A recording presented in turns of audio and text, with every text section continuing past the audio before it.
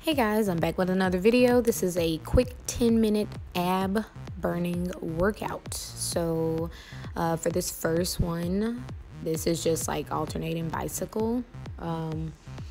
So the way that I do these they're like kind of staggered, I guess if you'd say it that way.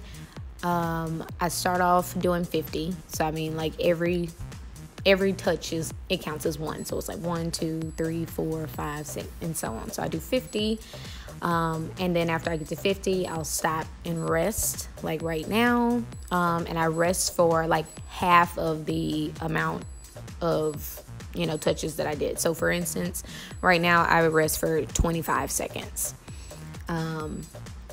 After I rest for 25 seconds, then I'll start back up. This time I'll do 40. And same things like 1, 2, 3, 4, 5, 6, so on. It's just consistent counting.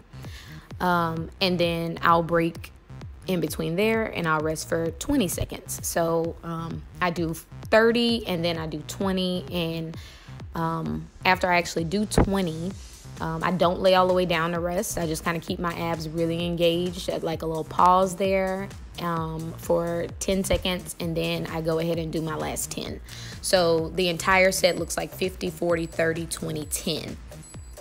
And then I'll take that time to kind of like rest in between sets, because I actually do 2 sets of this. And I find that this helps build my core like a lot. My core used to be pretty strong when I was really heavy into yoga, but I kind of got away from doing yoga as much as I would like to, but I found that this has really helped me like gain that core ab strength back.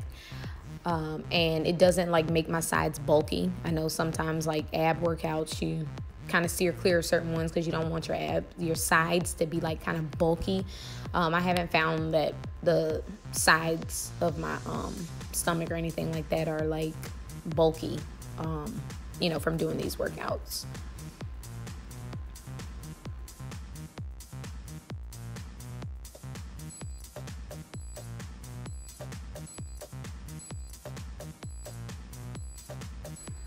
So here is where I do the 20 touches, and I told you that I don't lay all the way down to like rest on this one. I keep my abs engaged right here for 10 seconds.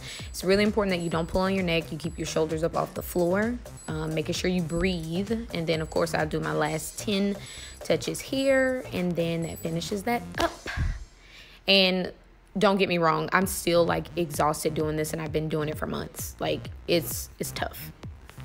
So this next one, starting off in a high plank, really works on the obliques, works on your arms too. Like I literally feel the burn in my arms and my abs also for sure doing this one. But starting off in a high plank, bringing the knee up to each elbow and then lowering down almost to like a push-up stance, bringing the knees up to each elbow also.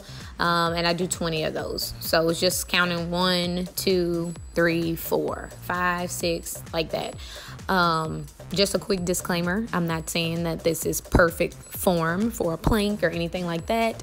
This is just simply what I do, and I've gotten the results that I have now from doing this consistently for months. So this is just me sharing what I do. I'm not saying this is perfect form or this is the correct way to do it or anything like that, but this is just a really good ab workout that I've seen results from. But in between this or each of these, I'll like take usually about 30-second rest, sometimes a little bit longer.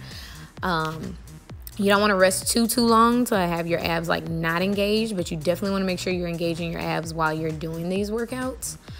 And I did 4 sets, I believe, of 20 for these. So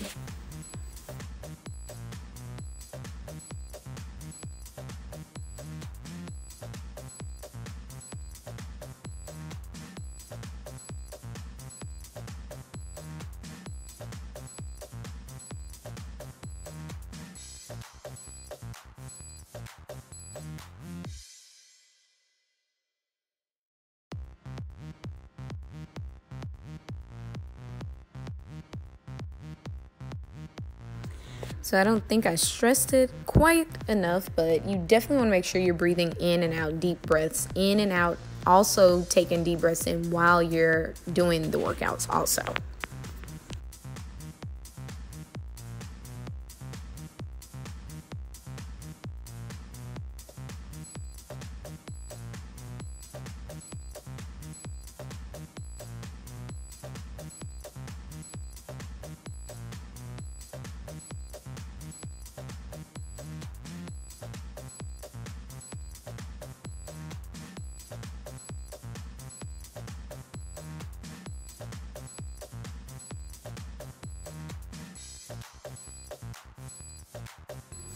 It's a really good idea to stretch a little bit in between sets. Nothing extreme, just a short, quick little stretch. It feels good, of course, but it also helps when you're getting ready to do that next set.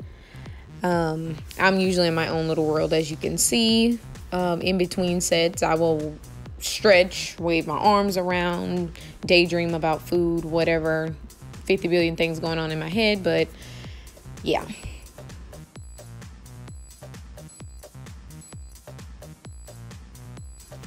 Definitely by the time you get to the fourth set, for sure, you're going to feel very tired. Because trust me, here is like definitely a struggle mode for me. It's tough, but it really works. You really do get results from doing it if you're consistent. Definitely like one of my top 5 favorites for sure. But I mean, go at your own pace. You don't have to do all the sets that I do in this video either. Just work your way up. Take your time, do it the right way. Okay, so this last one, I don't know the name of what it's called, but I lie flat and raise my legs up into the air, and your shoulders are up off of the floor, and you're just like making touches to your feet. I bend my knees from time to time. I try and keep them straight. That's really not the focus. The focus is definitely still on your abs. You're making sure your abs are engaged. As you see, I don't really lay down necessarily to rest. The break in between is pretty short. But I do 20 touches. And again, you're engaging the abs. So you're really lifting up using your core, for the touches, and just kind of keeping your abs engaged. This one is definitely a tough one. So at any point that you kind of feel oh my gosh, I really need to rest, absolutely, take that rest. I usually push a little bit further, just because I like to just push myself a little bit past my limits from time to time. But this one is a really, really good one. You're definitely going to feel your abs burning with this for sure. I usually do 4 sets of 20. This is just me just messing around with my legs, honestly, just kind of whatever. I'm in my own zone, my own world when I'm working out, really just there. But it's just really important to keep your abs engaged as you're doing these touches. Again, I'm not really concerned with whether or not I'm supposed to be bending my legs or keeping them straight. I'm just really focused on my abs. Just as long as I keep them engaged and they're working during the workout, that's what's important to me. So definitely by the time you get to the 4th set, if you make it that far, it definitely hurts. So you're going to be tired, but just making sure you focus on engaging the abs. And this kind of wraps up my 10-minute ab workout video. I hope that you all are able to implement some of this stuff, if not all of it, and get some results from it. Don't forget to like, share, subscribe. Leave me comments about videos you'd like to see in the future. And thank you for watching. Peace.